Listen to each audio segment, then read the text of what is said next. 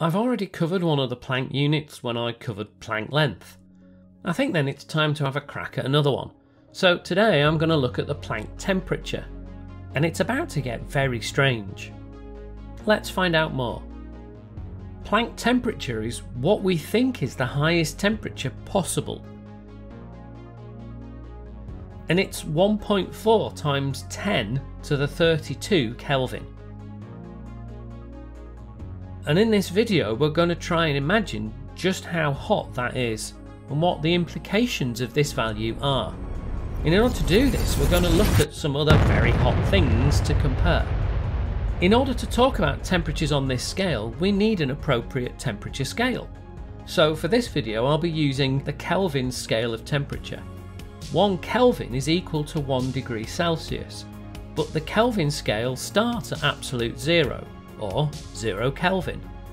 This equates to minus 273.15 degrees Celsius, and this is the lowest temperature possible and the temperature at which all molecules stop moving.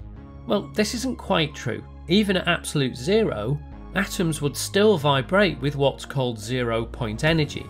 These vibrations make sure that quantum mechanics isn't broken, and we wouldn't want to break that, would we? Absolute zero refers to the temperature at which there's no kinetic energy from molecular movements available to transfer to any other system. A bit like if I have, let's say, a really hot cup of tea, this will lose heat to the surrounding air. A cup of tea at absolute zero would have no energy to transfer to the surrounding air. And this is what temperature refers to. Heat is the kinetic energy of atoms and molecules. In other words, the amount of energy molecules have as a result of their movement. The faster the movement of particles, the greater the kinetic energy, and so the higher the temperature. Well then, let's start our journey at 0 Kelvin. I said that at that temperature all molecules stop moving around. Although we've actually never managed to generate this temperature, the closest we've ever got to absolute zero is very close. Actually, it's 0.00000000001 Kelvin. As you get closer to absolute zero, more and more energy is needed, and so it's thought that it would actually be impossible to reach absolute zero. But we've already got pretty close, and in 2018 a cold lab was sent up to the International Space Station to see if we can go even colder. So at one point in time, the coldest temperature in the known universe was here on Earth. Well, I'll come back to that idea a little bit later. At this kind of temperature, the strange and elusive Bose-Einstein Condensate can exist.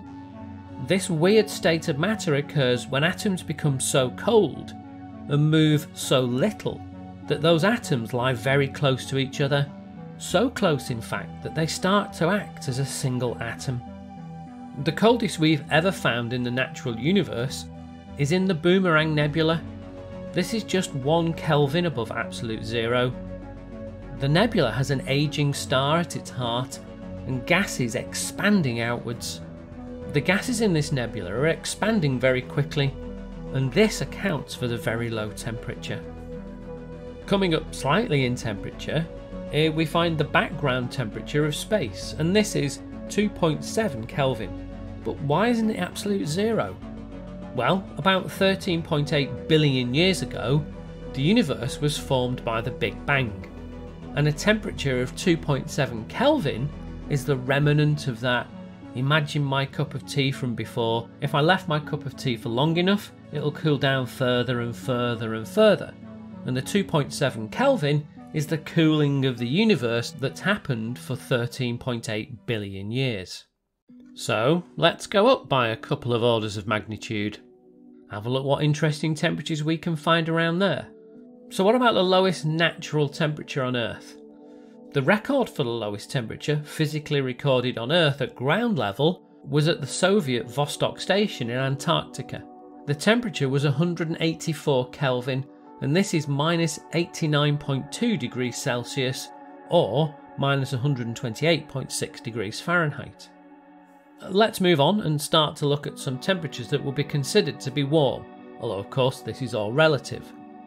The hottest natural temperature recorded on Earth at ground level was 329.85 Kelvin. This is 56.7 degrees Celsius, or 134.1 degrees Fahrenheit.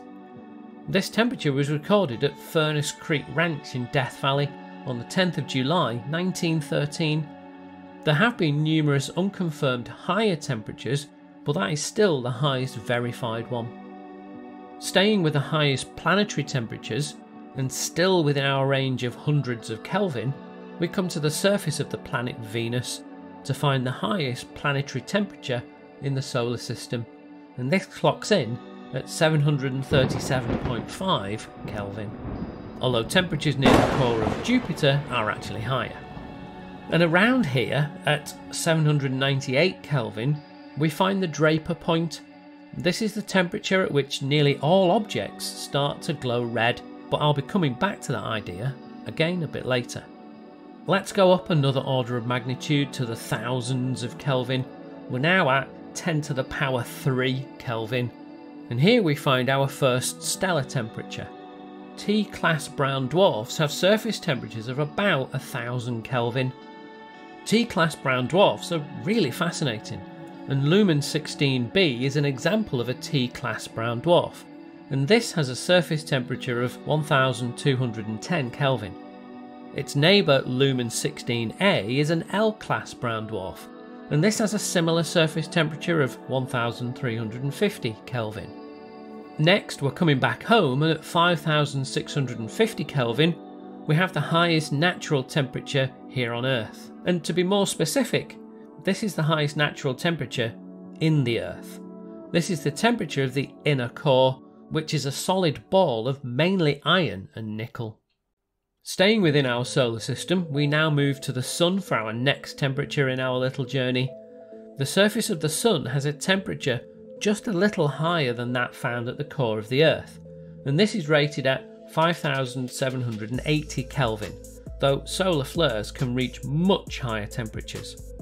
Moving up another order of magnitude, well, nearly, and we're now going to take a trip through the galaxy. We're going to travel just 8.6 light years to the brightest star in the night sky, that of Sirius. This is actually 2 stars, but I'm interested in the largest of them, Sirius A. This is a bluish white star, quite a lot larger than our Sun, and about 25 times more luminous. This star has a surface temperature of 9940 Kelvin, so very nearly 10,000 Kelvin. The other star in this pair, Sirius B, is a white dwarf star. This star is actually a little smaller than the Earth, and because of its size, its luminosity is only about 5% of that of our Sun. However, this star is a very hot place indeed. The surface temperature of Sirius B is 25,000 Kelvin, more than 4 times hotter than the surface of our Sun. Okay, we need to move on as we're still nowhere near that Planck temperature. So let's move on and have a look at millions of Kelvin. And let's come back to our own solar system and dive deep into our own Sun. From the surface conditions of nearly 6000 Kelvin, as we move towards the centre of the star, the temperature goes up significantly. And when we get to its core, the temperature has reached a massive 15.7 million Kelvin. That's 15.7 times 10 to the 6 Kelvin. We still need to move on to reach our target temperature of 1.4 times 10 to the 32 Kelvin. So let's move on up to the billions of Kelvin range, or 10 to the 9 Kelvin, and we find a couple of interesting temperatures. 100 seconds after the Big Bang, the whole of the then universe was 1 billion Kelvin. This is 1 gigakelvin. Massive stars burn through the hydrogen fuel very quickly. When they deplete this hydrogen, they start burning heavier elements, and the temperatures of the fusion process increase. During the final 5 days or so of the star's life, before they reach supernova, they burn silicon, and this process generates about 2.5 gigakelvin. At a temperature of about 1 terakelvin, or 1 times 10 to the 12 Kelvin, we find the temperature of a newly formed neutron star. And at a slightly higher temperature of about 1.2 terakelvin, we find the melting point of matter itself. At this temperature, the energy is so high that it rips apart the quarks that make up the protons and the neutrons. This then produces a quark gluon plasma, a kind of fundamental particle soup, but much, much hotter. I mentioned the highest temperature found on Earth earlier, but the highest temperature ever found on Earth was produced at the Large Hadron Collider in 2015, and this was measured at 5.5 trillion Kelvin, or 5.5 times 10 to the 12 Kelvin. At its production for a short time, this may have been the highest temperature in the known universe, hotter even than a supernova explosion. But before we try to imagine just how unbelievably hot the Planck temperature is, let's have a little look at the implications of this temperature. And here it's going to get very strange. Like the other Planck units, Planck temperature is derived from some of the fundamental constants in the universe. I don't want to delve too deeply into the maths here because, well, mainly because I'm not a mathematician. Planck temperature combines the speed of light and the Planck constant, as well as the Boltzmann constant and the gravitational constant. But what does it mean? What are the reasons behind this temperature? Well, there are a couple of particularly interesting implications of this temperature. Firstly, I mentioned earlier the Draper Point. This is the temperature at which all objects give off red light. They glow red hot. This is as a result of something called black body radiation. As bodies get hotter, they give off radiation, and at certain temperatures, some of the radiation they give off would be visible to the human eye. And this is what happens when an object glows red hot. As an object gets hotter and hotter, they give off light of different colours. Red, then orange, then yellow. And this relates to the different wavelengths of light given off. As the temperature goes up further and further, the wavelengths of the radiation emitted becomes shorter and shorter. And maybe some of you can see where I'm going with this. When we get to the Planck temperature, the wavelength of the radiation will become the Planck length. And as we know, at that point, physics breaks. We cannot get below the Planck length with our current model of the universe, and so that sort of sets an upper limit for the temperature. But hey, I'm no physicist, so if you are a physicist and know what the maths actually stack up to, then please let me know in the comments below. The second, kind of related implication is about to get very strange. As I've said, I'm no expert on this, so I'm just going to try and explain it as I understand it. As we know from Mr. Einstein, energy and mass are kind of interchangeable. We also know that temperature is a measure of how fast particles are moving, and this is a measure of kinetic energy. This means that as particles move faster and faster, they become more massive. This gain in mass is sometimes called relativistic mass, but this appears to be a bit of a controversial term, so I'm just going to use it once. So particles moving faster are more massive. Now at normal temperatures, this mass difference is insignificant. However, as the temperatures become closer to the Planck temperature, two things happen. Firstly, as we know, gravity is a function of the mass of a body, as this bends space-time. Also, gravity is by far the weakest of the fundamental forces. It's many, many orders of magnitude weaker than the electromagnetic, strong nuclear and weak nuclear forces. However, at the Planck temperature, particles have gained so much mass that gravity becomes as strong as the other forces. We've no understanding of quantum gravity, so again our models of the universe break down at these temperatures. In addition, particles with such high mass would give rise to Planck scale black holes. These are the hottest black holes it's possible to exist, and these black holes evaporate very quickly, and this would cool down the system.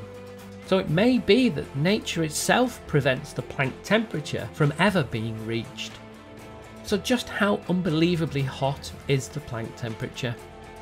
Well, let's start by imagining just how hot the core of the Sun is. The Planck temperature is 10 million billion billion times hotter than the centre of our sun. This is a temperature where our physical laws as we understand them break down. We don't know if it's possible to even get to, let alone go above this temperature, but what we do know is that if we do it, we have no idea what will happen. Anyway, it's time for us to come back to the relative cool of planet Earth.